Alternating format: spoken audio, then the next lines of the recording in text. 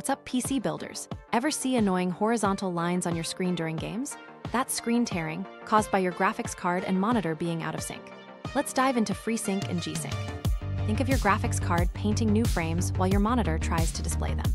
If your monitor refreshes at a fixed speed but new frames arrive variably, you see multiple frames at once, creating those jagged lines.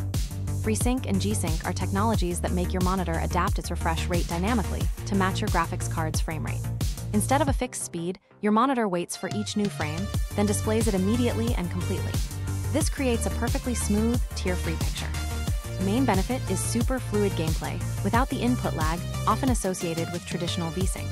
You need a compatible monitor and graphics card that both support either FreeSync or G-Sync. It also works best within a specific FPS range. So, if you're experiencing tearing and have the right hardware, enabling FreeSync or G-Sync can genuinely improve your gaming immersion. It's a noticeable upgrade.